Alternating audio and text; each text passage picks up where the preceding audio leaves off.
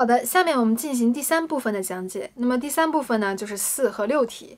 我们首先来看一下 TPU 10的第4道题。An effective, widely used marketing practice in the entertainment industry is entertainment merchandising. Entertainment merchandising is a form of marketing in which the brand or image from one product is also used to sell another.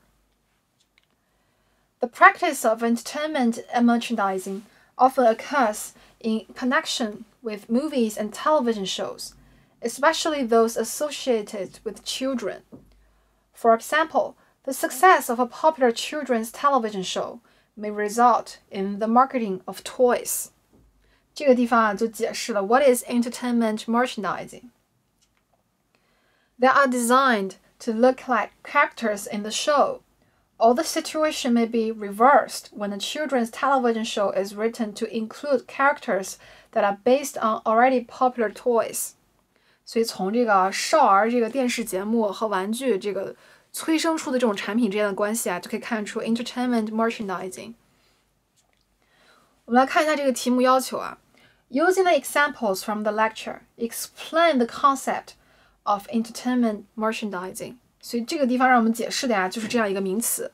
所以我们来首先听一下 What is a lecture? 我们一起来听一下听力。Now listen to a lecture from a marketing class. Okay, so I've actually got a few different examples of this.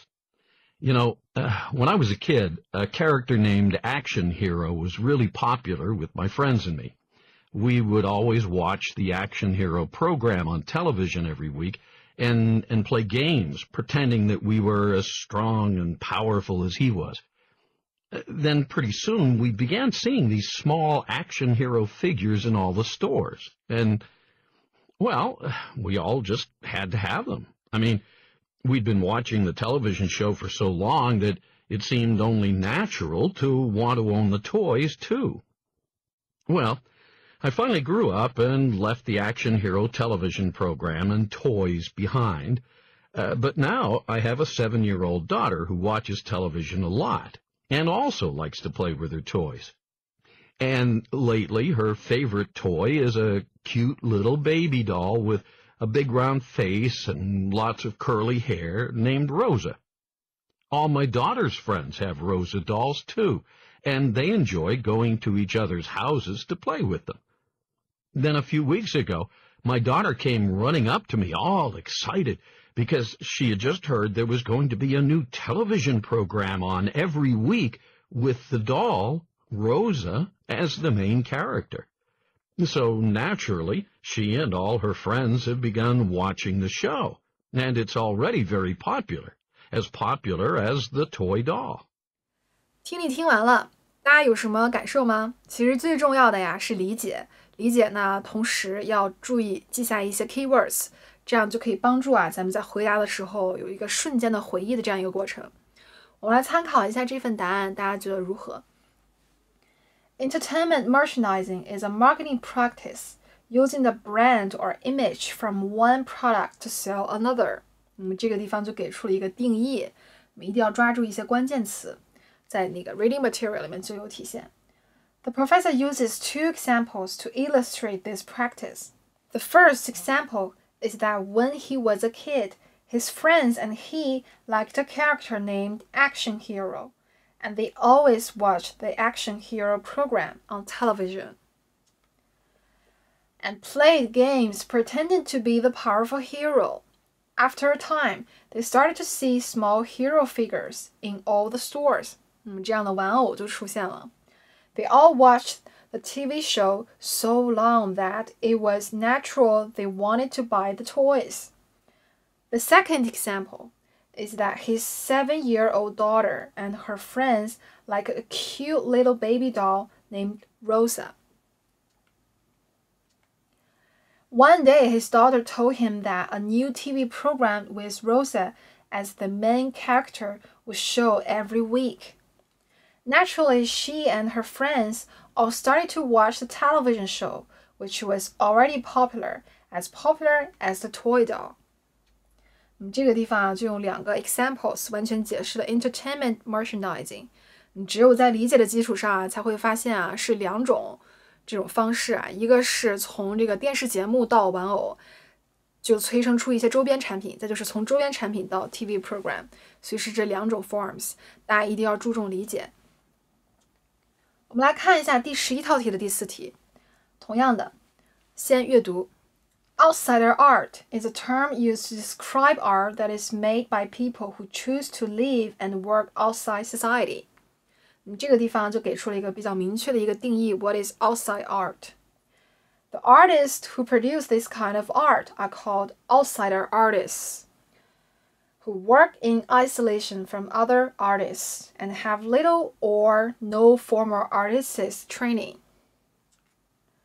Because they do not learn conventional artistic techniques from teachers or other artists, outsider artists must invent their own ways of doing things. As a result of the unconventional methods that outsider artists often use, their work can look strange and not at all like traditional art to the observer. 那么这道题的要求就是出现了这样一个人 Henry Darger. So you have to explain why he is considered as an outsider artist. 那么知道这个题目的要求以后我们就一起来听一下听力。Now listen to part of a lecture in an art history class. All right, so let's consider the work of the outsider artist Henry Darger. Darger lived by himself in a tiny apartment in Chicago in the 1900s. He had no friends and spent all his spare time there alone, creating hundreds of paintings and drawings. He had never formally studied art and kept his work completely private, so no one ever saw it or responded to it during his lifetime. And so when you see Darger's work, you notice how unique it is. It doesn't remind you of anything you've ever seen before. It's very much his own. For example, one piece, it's a watercolor painting. In this piece, he illustrates a story about the adventures of 7 children. But see, Darger had a really hard time drawing human figures, yet he managed to come up with his own rather unique solution for the problem. He simply cut out pictures of children from newspapers and magazines and pasted them into his own painted illustration of trees, flowers, and grass. The results look a little strange. Darger's picture looks more cluttered, more crowded with details than the pictures of other artists because its entire surface is painted and there are no spaces left empty. It's also a lot longer than the pictures of most other artists, about 9 feet long. 好的，听完了听力呢，咱们要注意有2件事情要做。第一个要首先来解释一下 What is outsider artist？ 那么接着来咱们说一下这个 sample 是什么，就是怎么体现出它是一个 outsider artist。According to the reading passage, outsider artists work in isolation and don't get formal artistic training, and they also invent their own ways of doing things. Therefore, their work may look strange and can be very different from other artists. According to the professor, Henry Darger lived by himself, had no friends and thus worked in isolation. Also, he never received any formal training and his work is very unique. Darger had a hard time painting figures, but he managed to come up with his own method. He cut out pictures of children from newspapers and pasted them on the painting, so his painting looks a little strange. It's more cluttered and more crowded with details than other artists' paintings. Also, because the entire space is painted, Darger's painting is a lot longer than other artists. 所以这2步咱们就通过这个答案完成了。那么就进行到第6道题了。那么首先来看一下 TPO 10的第6道题。先审一下题。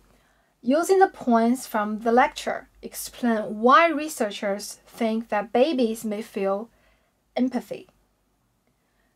那么这个地方我们就看一下这个题目的要求首先我们要听一段听力关于一个 lecture。那么这个 lecture 说的是babies behaviors。那么抓住了这样一些重点以后我我们先一起来听一下听力，然后再参考一下答案。那么现在就开始播放听力。Listen to part of a lecture in a psychology class. Okay, we generally assume that babies can feel only very basic emotions like happiness or anger. That is, that babies just react to things that happen directly to them. However, some new research is suggesting that babies may be able to feel concern for others, to have empathy for others. Now, empathy is a complex emotion. It involves a baby relating to someone else's emotions, not just reacting to things happening directly to them. Let's talk about an experiment that may show that babies could be capable of feeling empathy. Okay, for the first part of the experiment, we've always known that babies start to cry when they hear other babies crying, right? One baby in a room starts crying and all the rest join in. We've always assumed that the other babies cried because they were reacting to the noise of the crying, that the noise itself was distressing. So, in the experiment, researchers played a tape recording, a tape of babies crying, to another baby. And sure enough, the baby started crying when he heard the sound of other babies crying. This was no surprise, of course, and the researchers assumed that the baby cried because of the noise. But the next part of the experiment was surprising. The researchers played the baby a tape of his own crying. Now, it was just as noisy, so the researchers expected him to cry. However, this time, the baby did not cry. He wasn't upset by the sound of his own crying. Why not? Well, maybe it wasn't the noise that had made him cry before when he heard other babies crying. In fact, maybe noise had nothing to do with it. It could be that the baby felt empathy for the other babies, and that was why he got upset when he heard them crying. The researchers concluded that it is indeed possible that babies feel empathy, concern for others. 好的，听力听完了呢，大家注意到啊，其实就是让咱们复述一段 lecture。那我们一定要学会抓一些关键的词和关键的步骤。The professor talks about an experiment testing babies' empathy. We all know that if one baby cries in a room, other babies in the same room will cry. Originally, we think it's because of the noise of the crying, which means baby is directly influenced by the noise rather than feel concern for other babies. But in the experiment, the researchers played a tape recording of a baby's cry to another baby. Then, of course, the other baby cries. Then the researchers played a tape recording of the baby's own crying, which is equally noisy. However, the baby didn't cry. So baby cried not because of the noise. It could be that the baby felt empathy for the other baby. Then researchers concluded that it's possible that babies feel empathy, concern for others.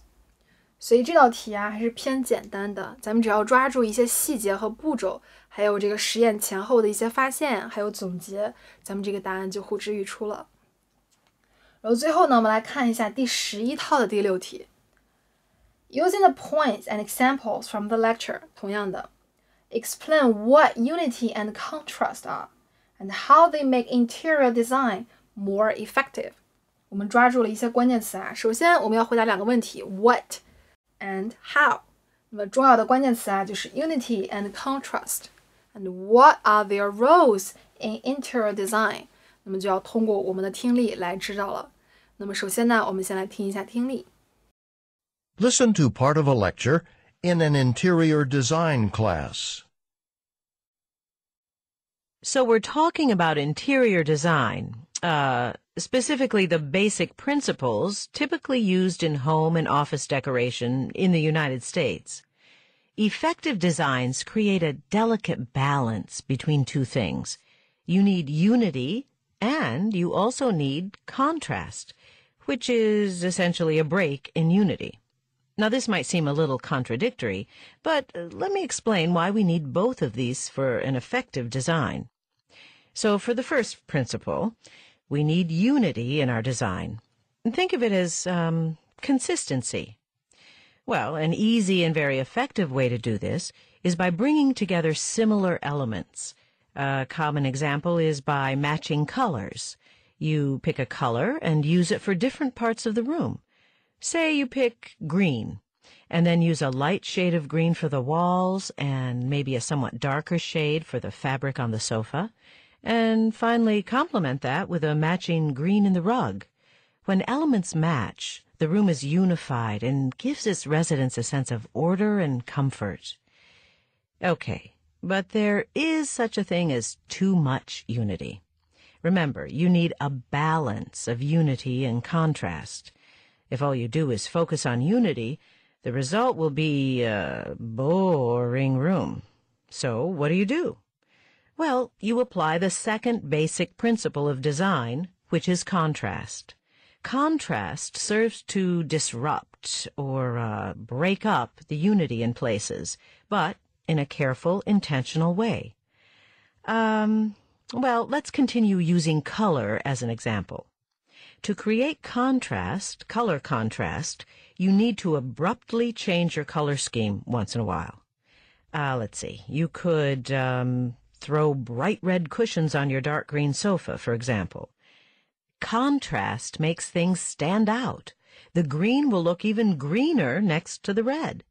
So now your room is more interesting, not completely the same. But watch out. Too much contrast is also dangerous, just like too much sameness is. Too much contrast will make the room feel busy.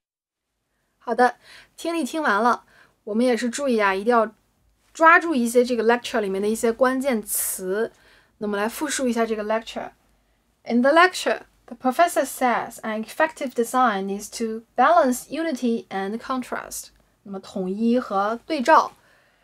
An easy way to achieve unity is to bring together similar elements.